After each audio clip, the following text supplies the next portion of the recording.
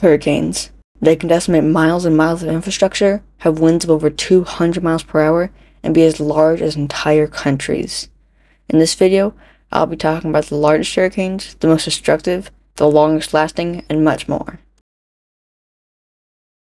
The largest hurricane in recorded history was 1979 Typhoon Tip at an astonishing max width of 1,380 miles, or about half the width of the United States.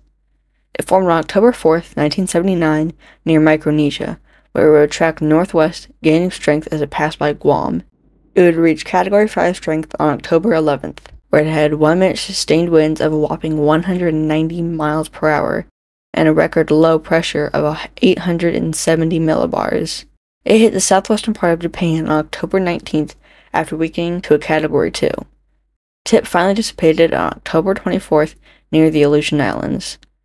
The storm caused 99 fatalities and $484 million in damages.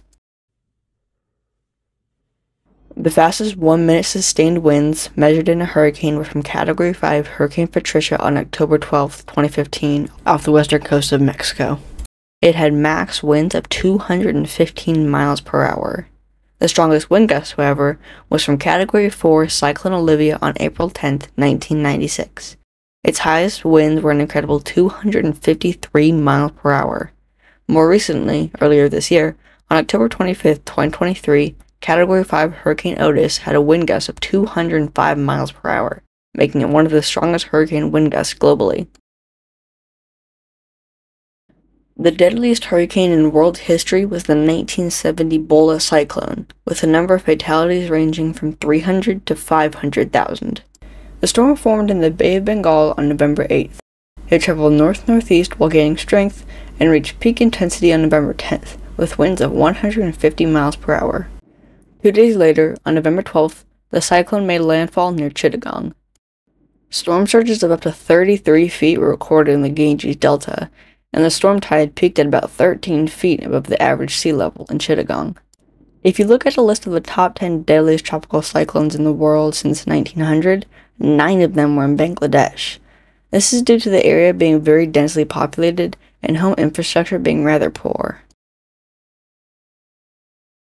The record for costliest hurricane is a tie between 2005 Hurricane Katrina and 2017 Hurricane Harvey at $125 billion.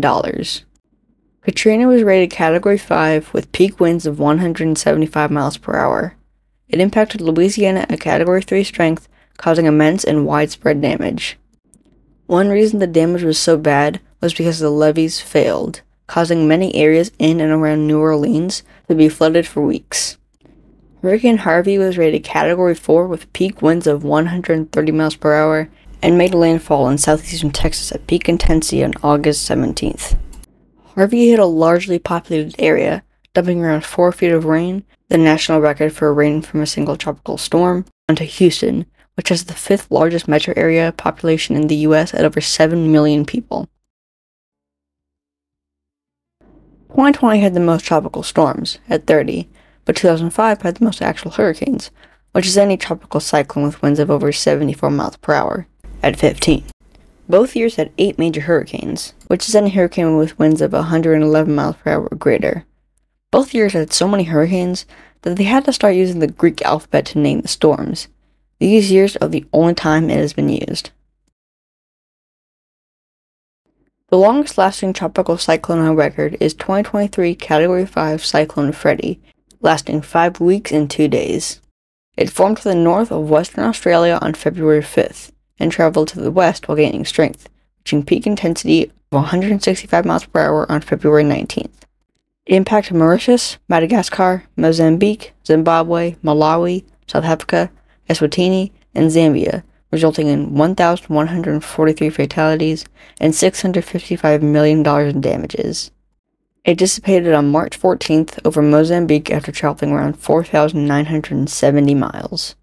Sorry if I don't upload for a bit. I'm currently working on a very in-depth video about the 2007 Greensburg tornado, so I can't really work on too much else in the meantime. I hope you enjoyed this video, and please consider subscribing so you can learn more about weather phenomena on my channel.